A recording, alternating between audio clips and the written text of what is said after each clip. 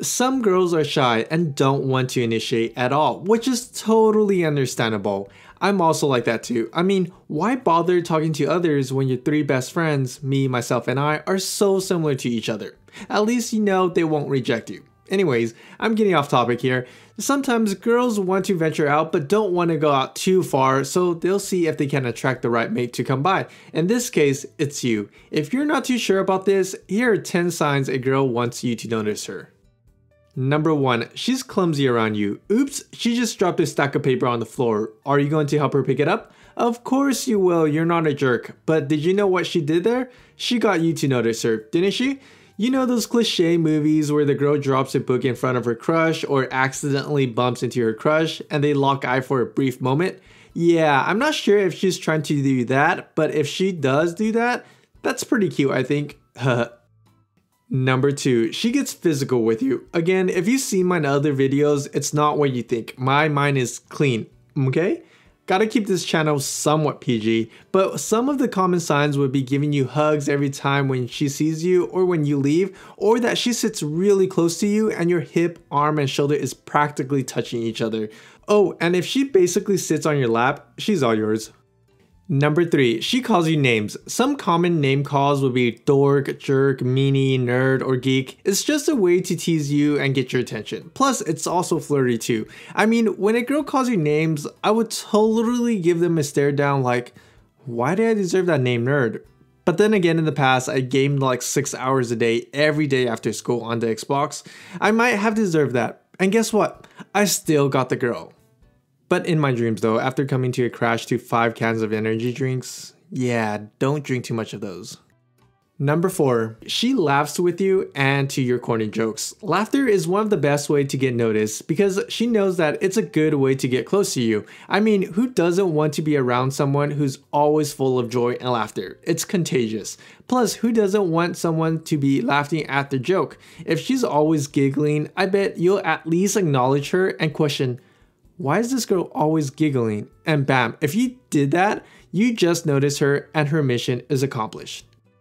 Number 5, she's always around you. This is probably the best way to get more exposure and get noticed. If she keeps popping up over and over again and looking at you, she's probably interested in you. It's like marketing. After showing the ad like 7 or 10 times, it gets ingrained in your mind. So what she's doing is she's probably cementing herself in your mind so you can go and at least say hi to her. So do it and just say hi. She won't bite, I promise.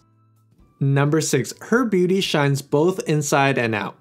You already know from my other videos, girls will dress up to impress. I'm not saying every girl does that, but some do. I mean, who wants to look bad in front of the person they like? In addition to that, her personality just builds with sweetness and niceness. That'll get people turning heads towards her because when girls are nice, they get a good reputation for it. You rarely hear people talking about nice girls finish last because they don't. They finish first and get dates.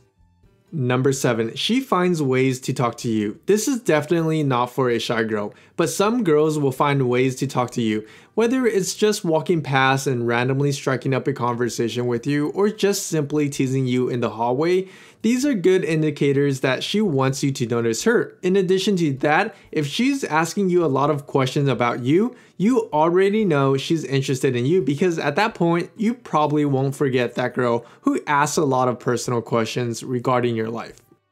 Number 8, she's all over you on social media. If for some reason, if she's having trouble getting you to notice her in person, she's going to have to do it digitally. Whatever platform you're on, she'll do her best to follow you or add you as a friend. And if you were to post something, she'll like it or comment on it, so she'll pop up on your notification feed, thus getting more exposure points. This way, you won't forget about her. Number 9, she's full of energy around you. If she's quiet and shy, the possibility of getting noticed is pretty low. But if she's pumped and eager to do things and not shy at all, her likelihood of getting noticed is pretty high. Plus, the extra smile and happiness that she brings to the table could probably make you do a double take on her and realize that she could actually be fun to hang around with. And if you think so, she already got you.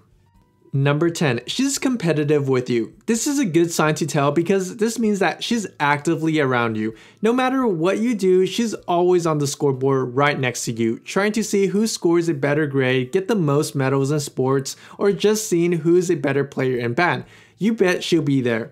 This way, if she does top you and beat you, it gives her more reason to tease you. Then you won't ever forget that one day how a girl was able to beat you. Or make you cry. Overall, if a girl is trying this hard to get you to notice her, doesn't it seem right to at least acknowledge her and talk to her? I mean, she may or may not be your cup of tea, but you never know her until you actually talk to her.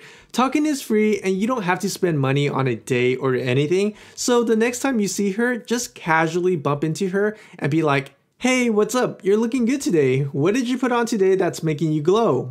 And voila, you probably just made her smile. So don't question if she's interested in you or not. I say just do it and talk to her. Worst case scenario, you just end up making a new friend.